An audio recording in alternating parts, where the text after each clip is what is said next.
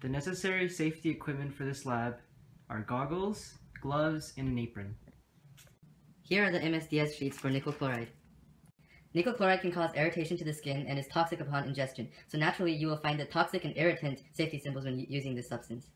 The apron, goggles, and gloves protect your eyes and skin from harmful substances. Turn on electric balance and place weigh boat onto scale. Zero it and wait a few moments for the scale to adjust.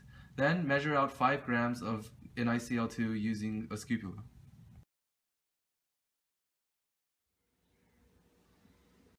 Measure out 30 milliliters of water using the graduated cylinder. Pour nickel chloride and water into a beaker, then mix it with a stirring rod. For filtration, you will need a filter paper. To prepare the paper, fold it in half twice, then tear out a corner and pull out a side so that it forms a cone. For the ring stand, make sure that the end of the funnel is close enough to the Erlenmeyer flask that the solution will go in, but far enough that it is not inside the flask. Wet the filter paper, then place the stirring rod on top of the beaker so that it serves as a guide for the solution as you pour it into the funnel. Once all of the solution has been poured through the funnel, remove the filter paper and allow it to dry.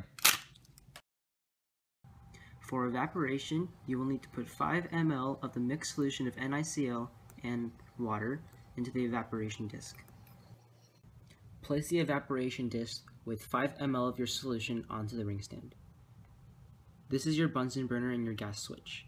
Make sure that when you're not using the Bunsen burner that the switch is off. When you're ready to light the Bunsen burner, switch it on. This is your striker. The striker is used to light the Bunsen burner. While a solution is being evaporated, gradually add more solution using a pipette. When you're not using the Bunsen burner, turn off the gas. Carefully pick up the evaporation disc using metal tongs and place it on the wire gauze. A wire gauze is used to distribute the heat evenly across the evaporation disc.